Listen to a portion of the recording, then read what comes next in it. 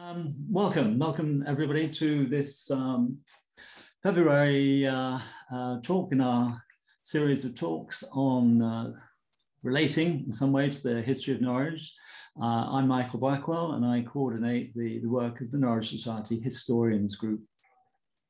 I'd like to welcome many of you who've not joined us before. Some of you, not even in this country, you're very welcome.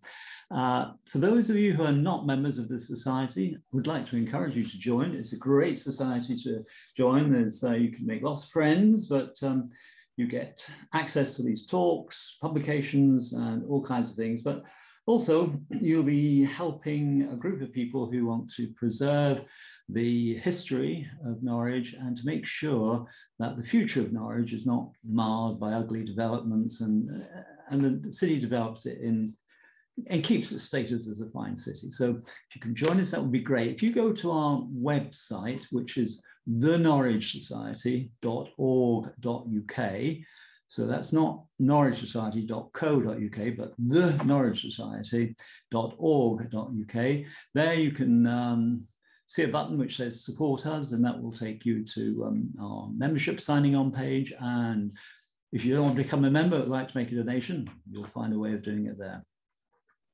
Before I introduce this morning's speaker, just a little bit about how this session will work. You will see at the bottom of your screen, somewhere in the middle, a button called, it says Q&A. Now, if you have questions that you would like to ask the speaker, if you just type them into that Q&A, I will see these as they come and I will then collect them and we'll ask Phyllida ask the questions to Phyllida at the end. So you can do it any time throughout the session. It won't disrupt anyone else, and then I'll be able to ask them at the end.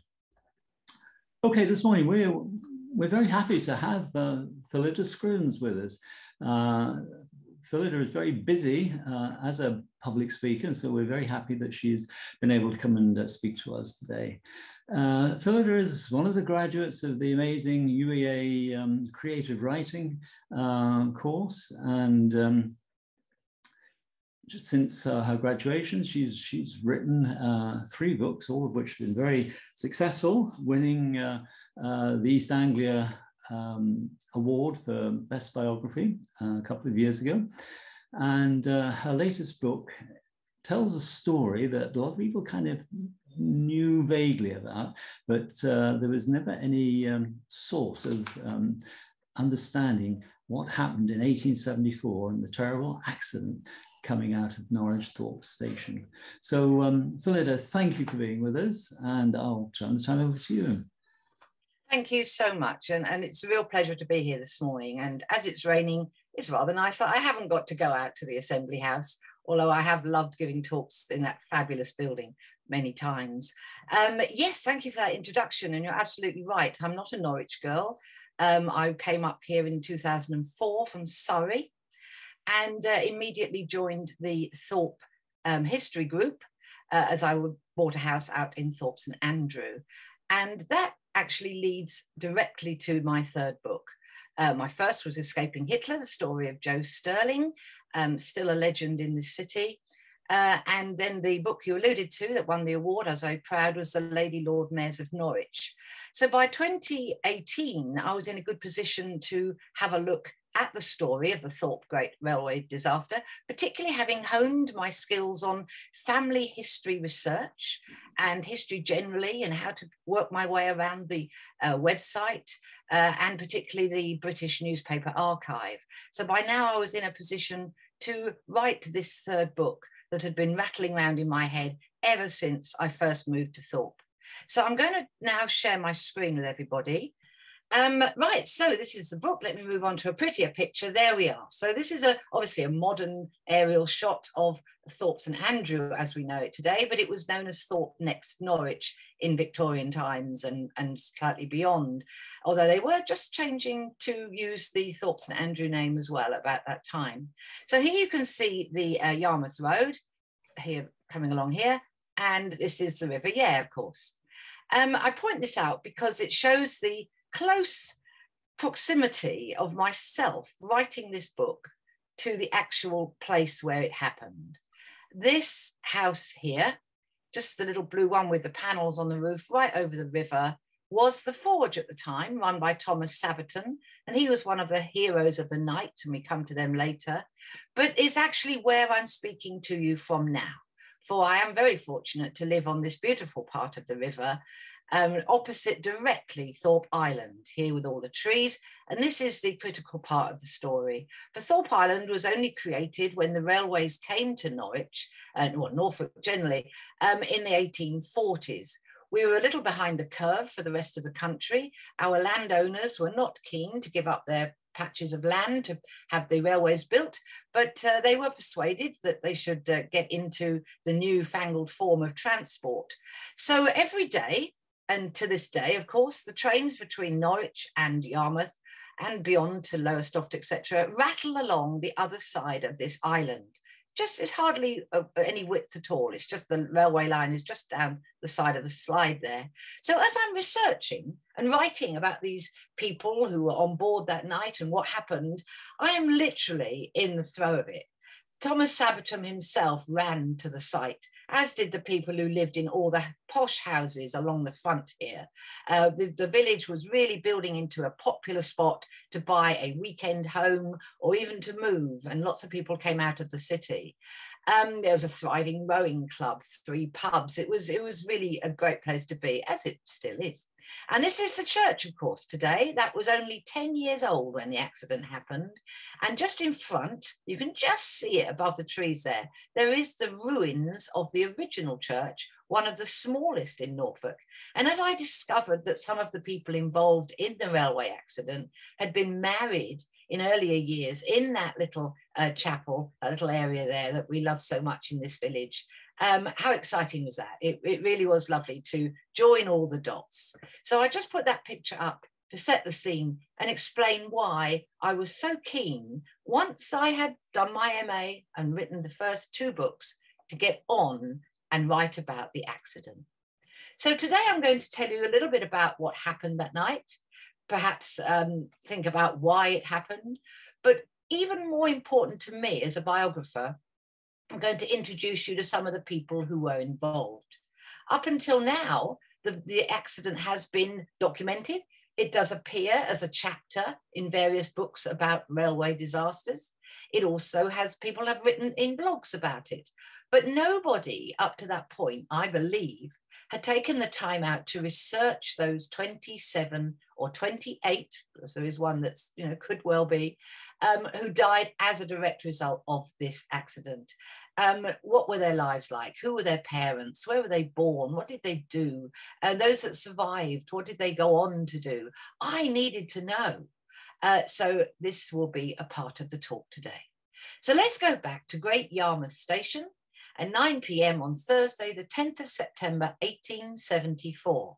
And those of you who know the station will maybe recognise that drawing there as an artist's impression that appears on the wall outside the station entrance, showing how it may have looked in those times. And you can see the steam engine just arriving on the right there, and the cab sitting outside, the horse-drawn cab, again, very relevant to the story. And here's an image of people climbing aboard the train. It is pouring down. The wind is blowing a hoolie, much like the weather we've been having recently. Last Friday, I did rather think about the day in September 1874 because I'm sure the weather was stormy and grim. But in those days, you didn't get many days off work, so you tried not to let the weather bother you. And if you had things to do on a rainy day, you just went and did them.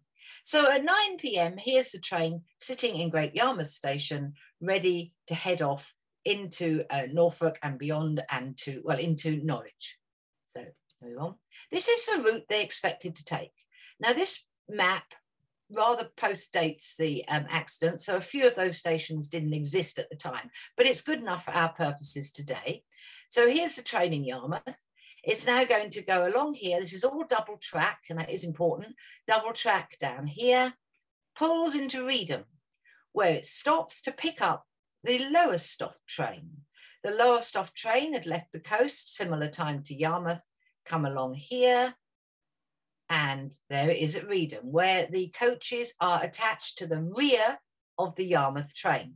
Now, in Lowestoft that day was an amazing fruit and veg show, the annual one that they always held. And it was held on the pier, and it was just a lovely event. And there was some super newspaper reports about that event in the on the archives there from our local papers, and full of colour and excitement, including the fact that the band of the Royal Hussars were going to play in the evening. And as such, Great Eastern Railway, who were running the railways at this time, had decided to put on a special late train about 10 o'clock to bring people back so that they could hear the band before going home. But because the weather was so grim, I believe that many people decided, no, we won't do that. We'll go home about 8:30 as usual, 9 o'clock sort of touch. And they climbed on board that last train. So there we are, we've got the joined trains, and they now leave and go up here and pull into Brundall. Now, Brundall is a lovely little village just down the road from Thorpe St Andrew. It's just on the edge of the Broad there, and it's a lovely riverside village, as it was then, of course. And the point of this was that is where the double track finished. From then on in to Norwich itself, Norwich Thorpe Station, was still got a single track. Now, the irony of this is that that doubled track had already been laid. It was available, it was there, but the inspectors had not yet been round to give it the all clear on the safety checks, which sounds very contemporary, doesn't it, really? So sadly, it wasn't laid, it wasn't ready to use at that point, and it was a single track. So, as had been happening for many decades, about 30 years, in fact, since the railways came, the train from Yarmouth was to sit in a siding just outside Brundall to await the express from London via Norwich to rattle through to clear that single line. And at Thorpe Station that evening at 9:20, here's a picture of our original Norwich station. This is not the station building that we know and love so well here in Norwich. That wasn't built until the very end of the century. This was the first one that was erected as the first station in Norfolk in the early 1840s when the railways came. And the wonderful glass roof there, you can imagine the rain pelting down on it that night, making a heck of a racket. And if you just look at these uprights here, with the wrought metal, decorated metal railings just inside here, inside each little triangle there, these were transported to our station when they built it at the end of the century. So next time you're on the platform waiting for a train, do look up and just think that these bits of decorated ironwork had actually first been placed in that station, which was just a bit further up the line, around the corner towards Morrison's, where they have the big store for engines and things nowadays. That's where it was. And on this particular evening, yet again, the express from Norwich was running late. Now, Great Eastern had a good accident record. They'd seemed to manage not to have any big passenger accidents. They'd lost many staff, of course. People were forever falling off the top of carriages, walking in front of trucks. Generally, health and safety was pretty dire in those days. I'm sure we all know. But they hadn't had any big accidents, but their punctuality was well known throughout the country for being very poor. And if you look at the letters to the editor in contemporary newspapers of the 1840s onwards, there are letters always complaining about the Great Eastern when they took over and how bad the punctuality was. And the same was this evening. So all those people there on the platform are really getting rather impatient for the train to pull in. And there's the station itself. You can see that picture there. It's a lovely print with the rather lovely Italianate tower, a very popular design for public buildings at that time. It's quite a lot smaller than our current one. And you can see again the cabs outside waiting for passengers, and the Victorian people stood there on the station. And at 9 o'clock that evening, let's come to our first named character from the story. And this is Night Inspector Alfred Cooper. A man in his 40s, a family man, used to be a policeman as a young man, but he's been working now for the railways for about 17 years, and he lives just down Riverside. So he turns up about 9 o'clock to start his shift. He must have been very wet. So he shakes down his greatcoat and he goes to see his station master, Henry Sproul. And he says, "So I understand the London train is late again and hasn't yet arrived. Do we know when it will come?" And Henry says, "Well, no, unusually we haven't actually had a telegraph yet telling us whereabouts it is, so I've no idea when it's going to arrive." Well, the two men now have a decision to make, because normally the train would go and then they'd send the message off to Brundall to say, you know, once the train's gone past you, you can send the train up from Yarmouth. But they don't know how long this is going to be. And I believe the two men get a bit grumpy with each other. I was reading a lot of transcripts from various trials and tribunals and things that happened later. And you can see from the witness accounts that these two men did have a bit of an argument, for they both had differing opinions of what to do next. But Alfred takes control and he marches from the office and goes to the telegraph office, a very tiny room right on the platform there. And he goes to speak to his young telegraph operator, John Robson, 17 years old, only been in the job less than a year, but a very responsible job. Not only does he have to send telegraphs out to all the stations to find out where the trains are and to give instructions, but he also serves the public through the little window in the wall of the room. If we want to send a telegraph to a newspaper or to our bank or to our Aunt Mabel in London, we would go and pay the money and he would send it. So he's quite adept now at this wonderful machine you can see here, which was a Cook and Wheatstone 5-needle telegraph machine. And it was placed in the station when it was built in the 1840s. It was the first station in the whole of the country to take on this brand new technology, a bit like getting a PC in those days gone by on your desk when computers first came in. But this particular evening, and maybe because it was raining outside, John Robson had his mates in, 3 or 4 young men sitting with their feet on the desk, chatting about their girlfriends and their landladies and the price of a pint of beer, and generally distracting their young friend. And Alfred Cooper is not best pleased. And he barks at the boy, "Send a message down to Brundall. Tell them to send the mail train up," for this 9 o'clock train from Yarmouth was in fact the mail train, as it was every night. "Send the mail train up. We're not going to wait for the London train." So Robson dutifully writes that down on a piece of paper, and as he goes to hand it to his boss, Alfred, to sign off the chit as the rules dictate, the London train pulls in to the station, filling the air with black smoke and noise, and the passengers are very pleased to see it. At this second, Alfred turns on his heel and walks towards the platform to help turn the train around as quickly as possible. So now young John has another dilemma. What does he do? He's got the instruction, but he hasn't got his boss's signature. But he would love to show off the fact to his friends that he can use this wonderful machine. So he does send the message down to Brundall.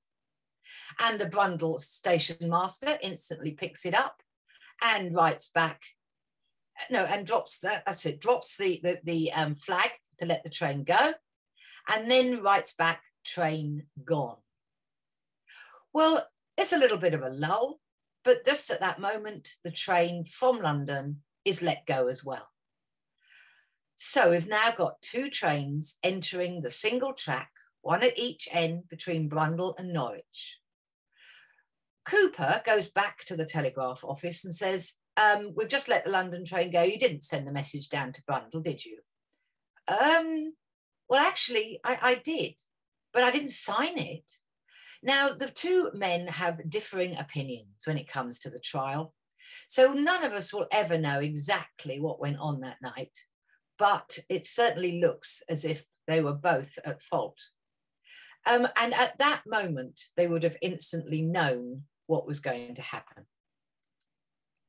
So as I said to you, it was a really wet and windy night, which meant that the visibility for those drivers Thomas Clark was one of them, coming from Norwich, and John Pryor, both Norwich men. And there they are on that wet and windy line. And if I could just bear with me a moment, and I will read you a short bit of the prologue from the book, which describes what it was happening. 2 massive steam engines, each travelling at 30 miles per hour. Visibility poor due to blinding rain and squalling winds. 2 frustrated drivers racing to make up time, both men aware of running late due to delays beyond their control. Both drivers unaware that the 2 trains are travelling on the same single line on a catastrophic collision course.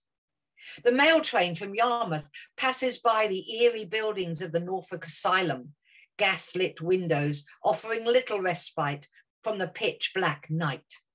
It then thunders towards the wooden bridge over the River Yare at Thorpe next Norwich. The express from Norwich enters the same bridge, towering high above the lights from the 3 Tons pub on the riverbank below. Both crews on the footplate instinctively sense that something is fast approaching through the gloom. But despite every effort, they realise with horror that it is far too late to apply the brakes. And at 9:30 that evening, the 2 trains do indeed collide head-on, just past the 3 Tons pub, known as the Rush Cutters today. And these pictures come from the London Illustrated News of the following Saturday.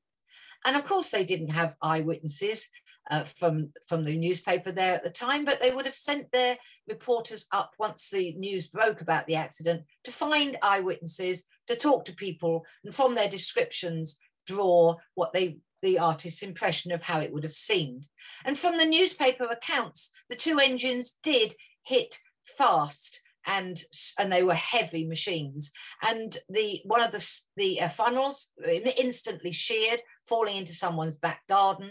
The 2 engines went up in the sky into a pyramid, falling away with a shower of small chips of wood from these very thin carriages. And then the whole collection of wood and metal started to just creak and fall, and bits would come out. Bodies were thrown from the carnage. It was generally a terrible scene of mayhem. And in the village, everyone heard what they thought was an enormous clap of thunder. Some reports say it could be heard in the city. And at first, many would have thought it was just part of the storm.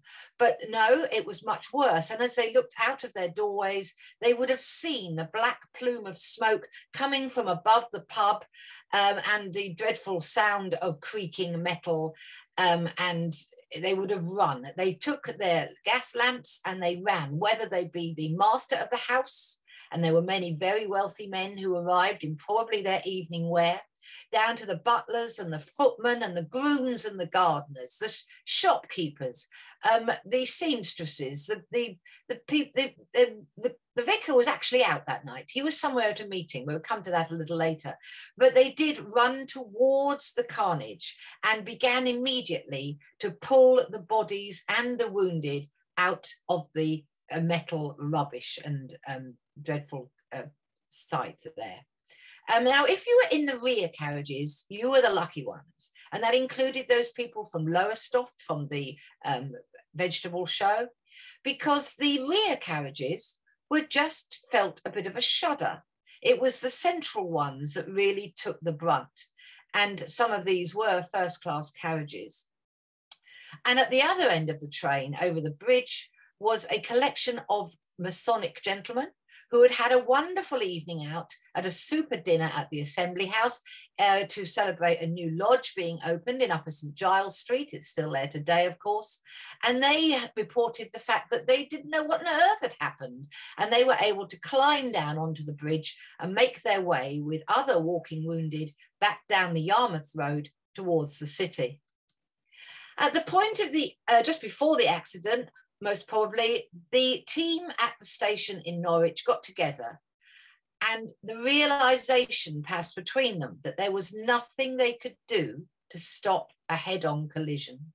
There were no mobile phones. You couldn't send a telegraph into the cab of a railway engine. So what could they do? They could do nothing but call for surgeons. While Robson and Clark were both being set down from duties, the station master sent the cabmen, and there's an illustration of one sitting outside the station, out to the Norfolk and Norwich Hospital on Newmarket Street, and out to Upper St Giles Street and St Giles Street, where all the consultants and wealthier doctors lived in their rather smart houses. And they did that. They went and found them. And I imagine many of them had to put out their cigars and put down their sherry and grab their bags and head for the railway station. And many, many did. And they were put inside a special maintenance train, and they chugged up the line towards Yarmouth, not knowing exactly where they would find it, but knowing they would find a collision. And as I was writing about this particular passage, I could hear those trains going past my house, and I could imagine exactly what was going on. To show you the trains, I will admit at this point that I was not an expert by any means. I knew very little about Victorian trains or railways. It wasn't really in my sphere. But I did seek out people who do know, and I had many coffees and long email discussions with people who know all about this particular genre. And these are the closest photos I could get of the actual engines. Obviously, the two original ones were write-offs, but the designs carried on for quite a while, and they were both designed by Robert Sinclair, who was very big in his field at the time as a designer. And this was an example of the Yarmouth to Norwich mail train. The mail train that actually crashed was number 54, and you can see this one here. And on the rear of the one that night, behind the actual engine in the tender, was a whole load of fish. A fresh catch from the North Sea into Yarmouth, destined for the markets of Norwich and beyond. And people were falling into that tender of fish. And again, they were the lucky ones. They survived. They had a soft landing. And it did also provide a cushion between the engine and some of the carriages. 27 people died. It's worth mentioning that. 17 on the night. And many, many more would have died if it hadn't been for these details, including the express from London. Here she is. This is an example of the same train, slightly bigger, number 218 at the time. And his first tender behind the coal one was a horse box. It actually had a horse, so it may have been a mule. Newspapers disagree in that one. But again, the poor creature did die instantly, but it did again create a bit of a cushion. Now, I put this up to show you the other end of the village and to explain about the cut. Now, those of you who know the area will know that this is the River Yare. Along here, I'm not sure if you can see my pointer, but if you can't, I'm sure I'll describe it to you. This is, the river is clearly between the island and the main road here. And before the railways came, it would have just meandered along, and there would have been a big grass area. There'd have been no gap. It wouldn't have been an island. It would just have gone straight across to Whitlingham. But then, of course, they needed a straight line as possible between the coast and Norwich. And this meant chopping a big canal to take the wherries, for we were still using the big masted wherries to get goods and people up and down the rivers. And now, of course, once they put the rail down with the bridges, the necessary bridges at each end of that section to go over the Yare, they needed a wide piece of waterway that didn't have any bridges on. And this is what they did. They cut the cut, literally dug the cut. And there's a fabulous piece of writing in the local papers about the navvies coming to town. And they came in the, again, early 1840s, and they were the big strapping builders who had been building the canal network around the country. Many of them were Irish labourers. And once the railways came, they were set to work building the railways. And when they came to Thorpe St Andrew and beyond, digging this cut, it is said that the good ladies of the village and of the city, particularly on a nice sunny day, would take a little stroll or maybe get their carriage out or ride a horse to come and just watch as these big burly men, probably stripped to the waist, were digging away at their labour. And people were so worried about the men perhaps being abusive to the women, that they put a lot of policemen on duty. I rather think that it was the men who were in danger from the women, but that's just my opinion. So there you have it, and you can see, I will point, you can see the rush cutters there just by the bridge at the top of that picture there, and the accident took place just on the line behind those hedges and bushes. Now, if you go up the road and walk beyond the rush cutters today, there's a little lane called Girling's Lane. Walk to the very end of it, look over the gate there onto the railway line, turn to your right, and you will see the site of the accident just beyond the bridge, your side of the bridge in Girling Lane. And it is quite an eerie experience to do that.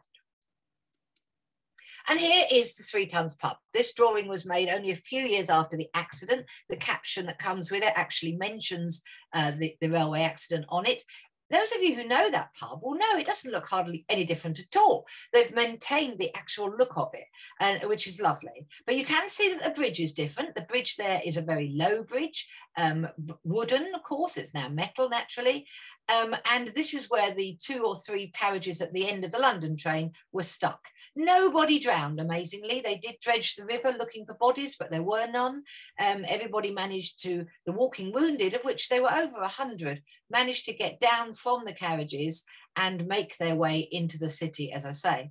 Now, just behind that wooden bridge, you can just see a little triangular structure, and that's a boatyard. It no longer exists, but it belonged to a chap called Stephen Field, who was one of the heroes from the story. For he gave over his boatyard that night to lay out the injured and some of the dead in order to shelter them while they were waiting for transportation back into the city. And meanwhile, if you look at the left-hand side of the Rush Cutters pub, that's where the Skittle Alley was. It's now part of the dining room at the very far end. And as they dragged dead bodies from the carnage, they were carried with great respect. It offers you in the newspapers into that building and laid out in the Skittle Alley, in order that the relatives could come up from the city once the word got out to identify their relatives and friends. Next time you're having a pint or maybe a meal in the Rush Cutters pub out in Thorpe St Andrew, just think about that for a moment. It must have been a really dreadful, dreadful night. John Hart, the publican of the time, who went on to build boats himself later as Hart Boats, a famous local boat building company, as was also very generous in helping, going out with his torch, digging out the people, helping the wounded, and generally giving his hospitality to anyone who turned up. And the following morning, because those walking wounded going into the city had told people about what was happening, the police would have picked up on it, and the newspaper journalists did too. And the Eastern Daily Press, the same newspaper, of course, that we enjoy today, the very first local newspaper in the country, got hold of the story, and they ran it the following morning on the Friday. And where they would normally sell about 2,000 copies, they sold 10 times that many the following morning. Everyone wanted to learn about what was happening that previous night in Thorpe next Norwich. And then the following day, Saturday, everybody in the country knew the name Thorpe next Norwich and were reading about the accident.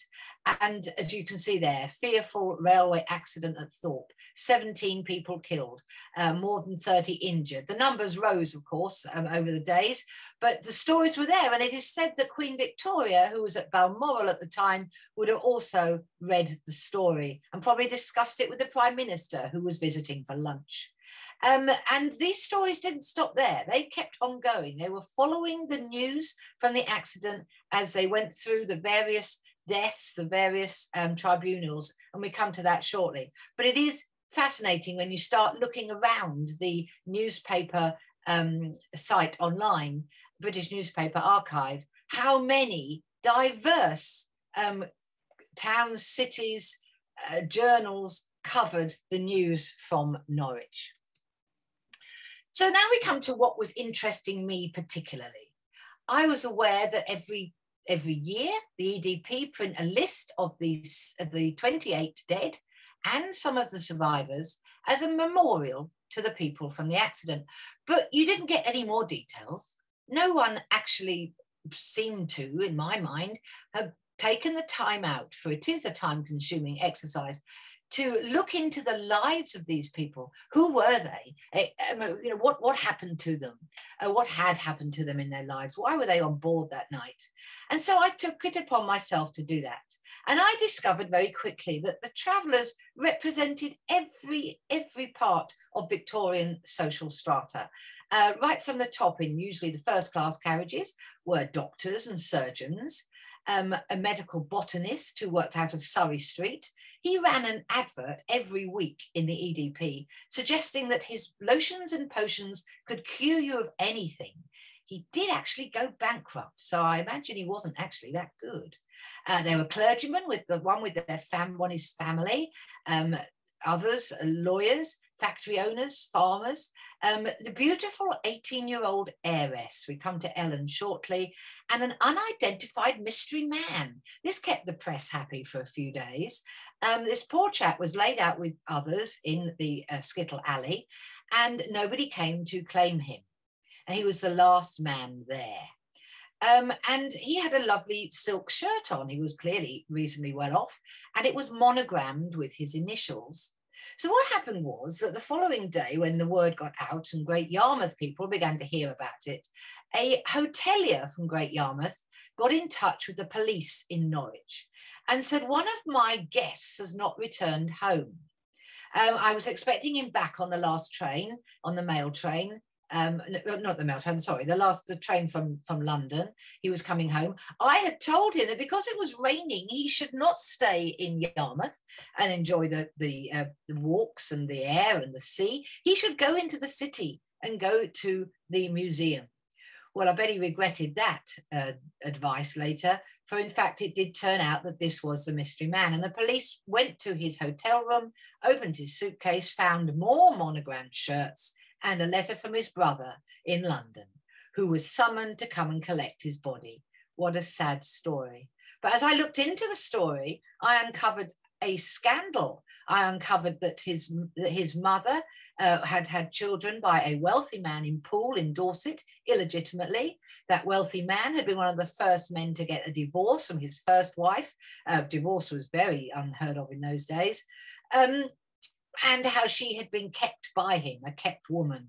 And it is a fascinating story, and I document it. Then we go down to the fishmongers, a couple of lads from King's Lynn, domestic servants, many of those, of course, dressmakers, milliners, shop girls. One of the ladies who looked after it was manageress at one of our big department stores. It wasn't Jowls, but it was a similar one of the time. She was well missed when she was taken. Saddlers, former soldiers, one of whom had fought in the Crimea, and a very sad story of an off-duty railway stoker who had taken his two tiny children and his wife up to Yarmouth for the day on his very rare day off. And they didn't just come from around here, of course. And as a writer and a biographer, this meant I could look into areas beyond my own area, and I was learning stuff all the time. It was a really very exciting and very sad, very salutary research job. They came from Claxton and Castle Acre, Great Yarmouth, of course, Beccles, Aldborough in Suffolk. That was a businessman who owned a draper. And when I learned what his grown-up children did, they travelled the world opening businesses. That was equally fascinating. And those up from London who had stayed on that train at Norwich and kept on going towards the coast. If they'd got off, it would have been a different story. From the Mile End Road, and particularly in Shoreditch. There aren't many photos of the people at the time because, of course, photography in 1874, it did exist, but it was in its very early infancy. And in fact, one of the doctors on board was known for his photography in the hospital. But meanwhile, he is Dr. Peter Eade and Mr. Charles Gilman. Now, these pictures of them are from a much later time because there's no surprise to tell you, if you know these names, and I'm sure you will, being a part of this group, they are both very prominent men in Norwich history, and they were both on the train from Yarmouth to Norwich that night. What were the chances? They both went on to become Mayor of Norwich, and they were both knighted by Queen Victoria. And Peter Eade, as I'm sure many of you know, opened Chapelfield Gardens and many other great things for the city. And Charles Gilman was part of the family who started the famous Norwich insurance businesses. And if they had been killed that night, you know, the history of Norwich might have been quite different. Peter Eade, and I'm grateful to him, and that's why his picture appears on the front cover of my book, wrote up the incident in his autobiographical work many years later. And he also wrote to the BMJ, the British Medical Journal, talking about the various wounds and injuries that came about because of the accident. And this was very, very useful hands-on material, primary source material that I could draw on for the chapters in my book. And here's Ellen Ramsdale. This is our 18-year-old heiress. Her father had an auction house in Dereham, and he died prematurely just a few years earlier, leaving his widow and 3 children, an older sister to Ellen and a younger brother. Ellen was quite a feisty girl by all accounts. In 3 years' time, she would inherit the fortune, but for now, her mother had it in trust, and her mother was living in Essex Street. And Ellen went off to Yarmouth that day to see a friend and came back on the mail train. She sadly was crushed. Her legs were crushed by falling metal work from the engine, but she did survive. And they carried her into the 3 Tons, where a surgeon who had arrived from the hospital amputated her left leg with only brandy to sustain her. They always carried brandy. It was the absolute panacea in those days. And they would have given her some before they cut her leg, as I say. Below the knee at first, then realised the knee wasn't going to survive. And so they cut again. This poor young woman was in the pub for 3 months. Because her mother was wealthy, she could afford to send in doctors and nurses on a daily basis. And the local press picked her up as a darling of the city. Everyone wanted to know updates about Ellen. Would she survive? What would happen to her? When could she go home? And they did cover the story. She did go home in the January. And she would have got herself a wooden leg, for they were quite prominent at the time. There was a factory in Norwich that made them. And she went on to live a reasonably long life. She was married. She never had any children. But she did go home to mum. But I did uncover that she was the only child of Mr. Ramsdale. The older sister was illegitimate by a wealthy man from mid-Norfolk, as was the younger boy. And it was extraordinary to discover what was going on. And that's why Ellen inherited the fortune rather than her older sister. And the older sister went to Australia. Married, this is important, go with me, married, had children. And just a week before, well, 2 weeks before the book was published last September, I had an email quite out of the blue from Australia. And a lady of middle years wrote to me and said, I've just picked up on Google an excerpt from your book. And I believe you've looked into the life of my great-great-aunt Ellen. And sure enough, there's 4 sisters who are descendants of Ellen, of Ellen's sister. And although they didn't ever know Ellen, for she died in the 1920s, these 4 sisters know of her. They have photograph albums with her in. They know what happened to her. And they were so excited that I'd included her. They believed that she'd been in a railway accident in North London. But think about it. To Australians, Norwich is North London. They really did not realise, and they now knew the real story. And just to top this off, one of the sisters lives in London, had married a Brit and had come home to London. And she came up in her car for the grand launch at Gerald's at the end of September. She was the guest of honour in the front row. And the following day, I took her into the Rush Cutters for a coffee and to show her where her great-great-aunt Ellen had spent 3 years of her life.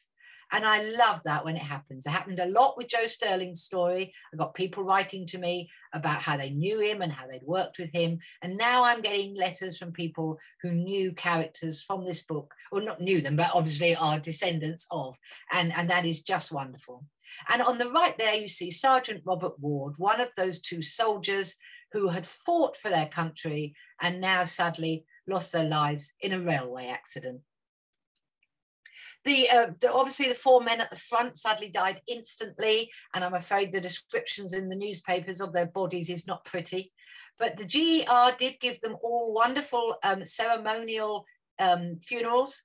And this is the only picture I could find of the four of them. This is James Light, the fireman on the Yarmouth train from Yarmouth. And you can see him there in his smart jacket, very proud, young man, lived in the city. And that would have been his funeral card. And you can see the headstones. And when I speak to groups about this book, many people say, oh, we've seen those headstones out in Rosery Cemetery. They are quite a popular look on the route. If you go around, you can see them. And what's interesting here is John Pryor was the driver. His is the taller of the two stones. And James Light was his fireman, as I say, and that's the shorter. And that was quite deliberate to show the status of the two men. The hospital features heavily in my book. I found it a fascinating place. And this lovely black and white picture of the many of the consultants from the day was only taken 2 years before the accident. So they're quite contemporary how they would have looked. And you can see Peter Eade there at the back on the far right with his big mutton chops, looking a bit younger than that last picture you saw. In fact, they've all got that wonderful facial hair, haven't they? Isn't that a lovely picture? And I did pick up on 2 or 3 of them, including Dr. Beverley, who isn't actually there, but Dr. Beverley was very big in Brundall history, opening Brundall Gardens. So they do have wonderful backstories themselves. And as my heroes of the day, I do cover some of them in quite a bit of detail. And there's a picture of the hospital, slightly later than our time, but and it was building all the time. Unfortunately, 10 people were admitted, and 7 of them did die over a period of months. Frankly, some of them died not from their wounds, but from septicemia. As you can imagine, again, health and safety and cleanliness was not quite up to modern day standards, and people were dying from that. And they did, in fact, sort that out a bit later on by having a complete cleanup and making it far more open plan. So that was one of the results of that. And we're nearly at the end now, so there was more to do, and the newspapers covered all these events which went on right up to the following summer. There were the inquests, of course, and because some of the bodies, some of the victims died in Broadland, it's the same today, isn't it? I live in Broadland, many of you today will live in the city. Our bins are a different colour, and we're run by a different local authority, and the same in those days. So the people who died out in the rush cutters or at the scene would have had the county coroner and a county jury, whereas those who died back here in their hospital or at home in the city would have had a city coroner. And you know what? The 2 juries could not agree with each other. And for many months, Norwich was a laughing stock in the press, the national press, because we could not get our legal system to meet up.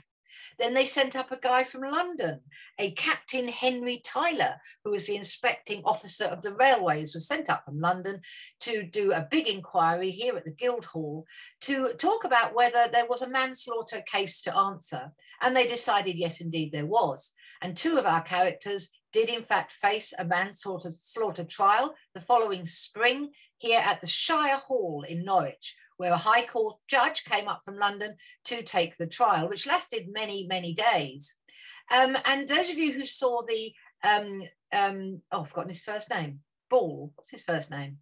Anyway, you know how I mean, the former MP, his Who Do You Think You Are, would have seen pictures of the Shire Hall, and you would have seen him walking down the alleyway, the tunnel between the castle prison and straight into the courtroom at the Shire Hall. And that's the very walk that our 2 men would have taken on their way to their manslaughter trial in the April.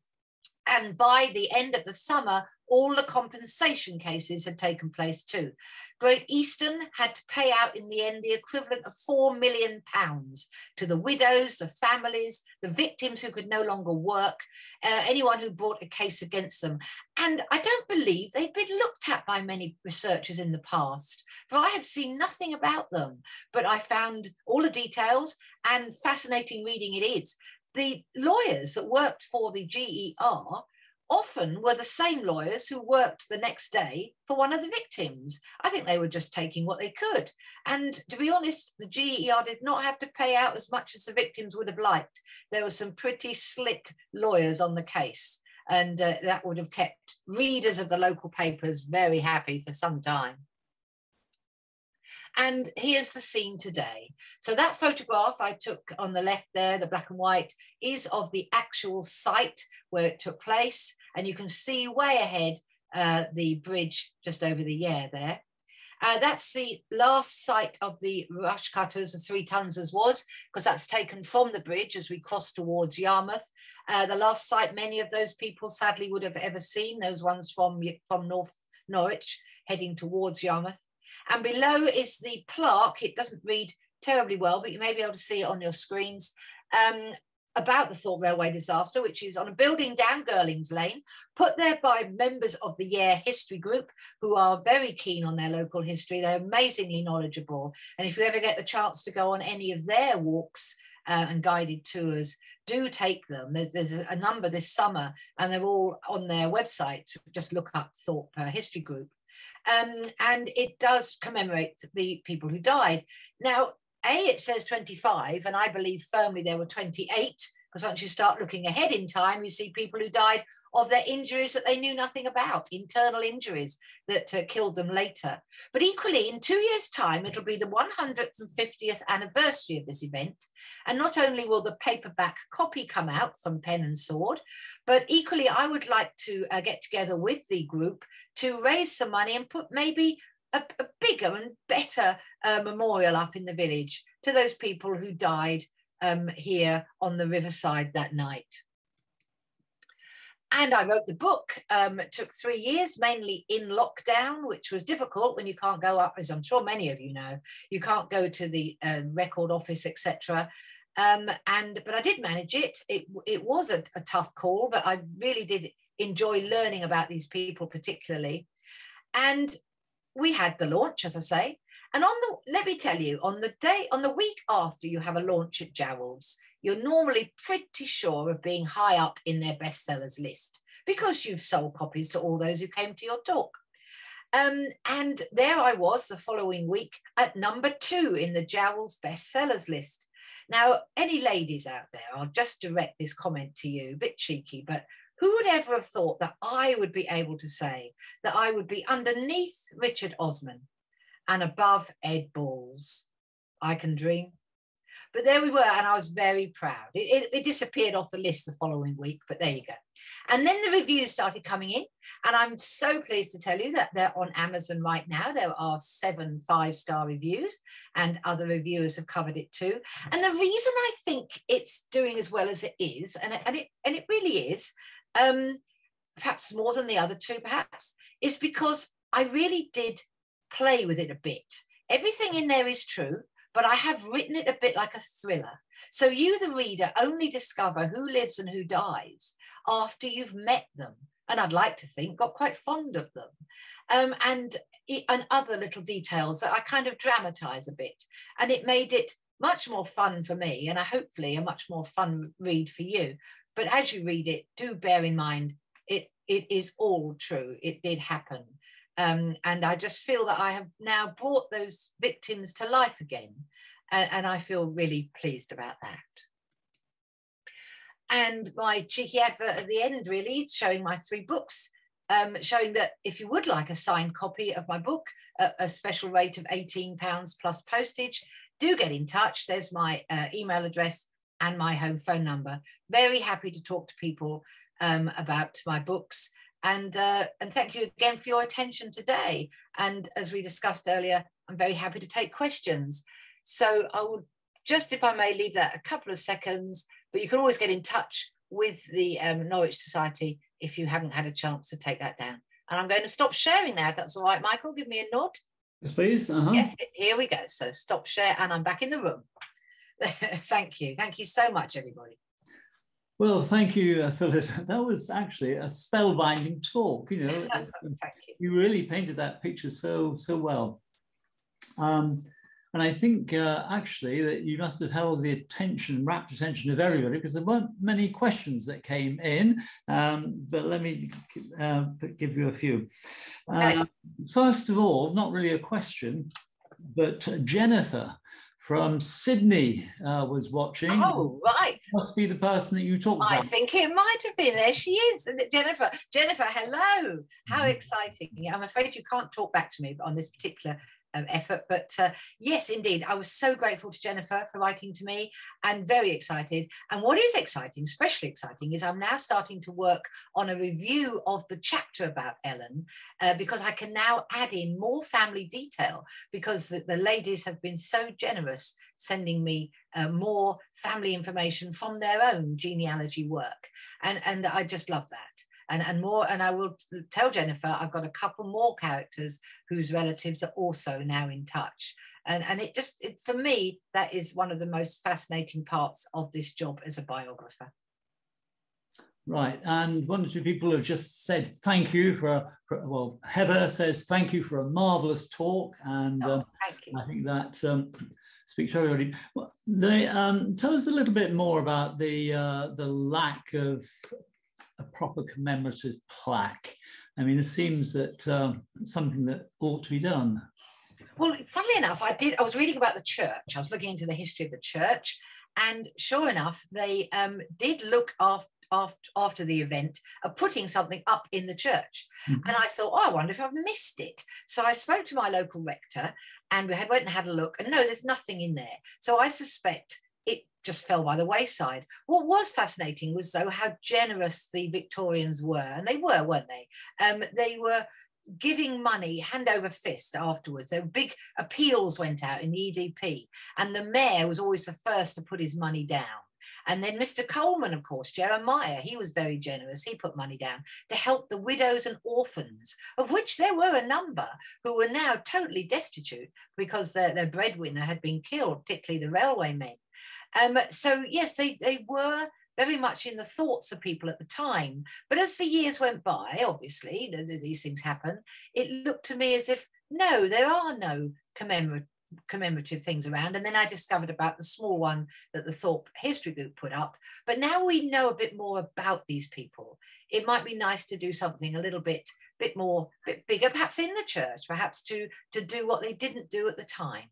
But yes, it's another project, put it that way.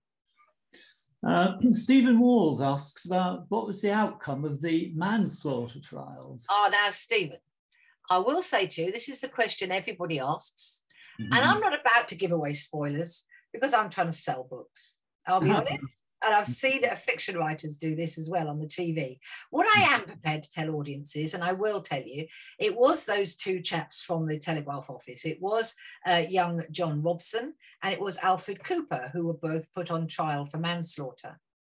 And it was a very complicated case. And at the end of it, one of them walked free and disappeared from sight. No one can find him on all the records. And the other went down, as they say, at Norwich prison for 8 months hard labour. I'm not going to say any more than that, but that's certainly what happened. And it's if you are a member of British Newspaper Archive, and it is a subscription site, but I think well worth it if you love history, and particularly family work, go and have a look, and you will learn. It was about April of 1875. Have a look and see what happened. But as far as readers go, I'd like them to learn for themselves. Louise asks, were any of the dead buried in Thorpe? Yes, indeed. The driver, Thomas Clark, was a Thorpe born and raised. And he was living not in Thorpe at the time, he was in the city, but they brought his body back to where he was born. And he is prominent in our what do you call it? The cemetery, that's it, the open cemetery, up as you go towards Sainsbury's, you know, it's on the right on Yarmouth Road before you get to Pound Lane. He's in there in the first oldest section, just underneath a big tree. It's difficult to describe where he is, but you go down the path, turn right, and he's just up there on the left. None others that I know of, but he's certainly the best known one, and he's always pointed out when the members of the Thorpe History Group take people on a tour of the cemetery. He is always commemorated then, yes. Okay, thank you. We had one comment from somebody who lives in Thorpe and says, thank you. It's particularly interesting for a Thorpe St Andrew resident. Good, good. I think that basically is the last question I have. So fair enough, fair enough. Yeah, not everybody has, even at talks, it often goes very quiet. And I think I just sort of stun everyone into, was that what it was all about? So I'm very happy with that. But it was such a pleasure to come on and do this for you today, guys. And thank you, thank you. So thank you, Jill. And sorry, Phyllida. Those of you who would like to buy the book, we will have all of that information on the Norwich Society website, and so please do take advantage of that. So, but it was a great talk. It was really I found myself on the edge of my seat. I'm so glad. Hoping against hope that they'd stop before they hit each other. That was never going to happen. It was fascinating. And I see with interest that the foreword to your book has been written by Pete Goodrum. Indeed, yes, that's lovely man, lovely man. And who I just incidentally happened to hear on Radio Norfolk. Yes, he was. Yes. And also, Pete Goodrum is our next speaker. Oh, great. Good link. Great link. To talk about the history of Jarrel's, which is about just over 250 years old as a shop in the area. And Pete's going to tell us, I'm sure in his inimitable way, some stories about the history of Jarrell. So I hope everybody will join us then. But before we do actually go, I just see there's another couple of things popped onto the questions. Let me just see those. Okay, Jane says, wonderful talk. Thank you. And Jennifer from Australia again says, thanks so much. And she says, I've got some more stuff for you. Oh my goodness, send it over. Terrific. Okay, well, thanks, Phyllida, and thanks to everybody for attending. Hope to see you last Thursday of next month. Thank you.